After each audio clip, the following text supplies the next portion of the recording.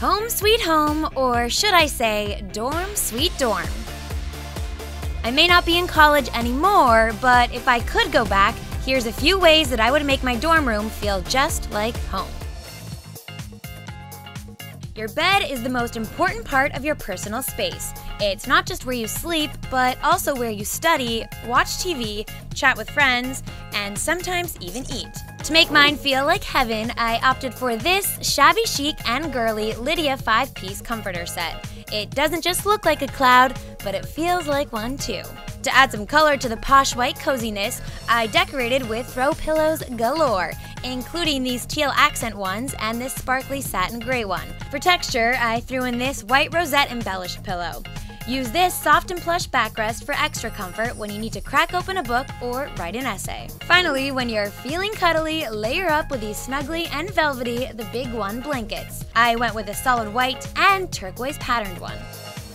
To personalize the rest of your room, I'd create a small lounge area. This folding butterfly chair is trendy, lightweight, and can easily be moved around to save space.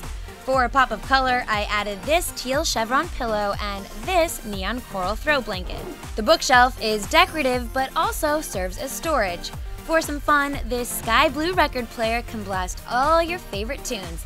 Hello, Taylor Swift. I added this light up K because who doesn't love a monogram? You need some stellar picture frames to remember your friends and family back home, and keep all your other necessities in these colorful and bright bins. I stashed all my Sonoma Life and Style bath towels in this one.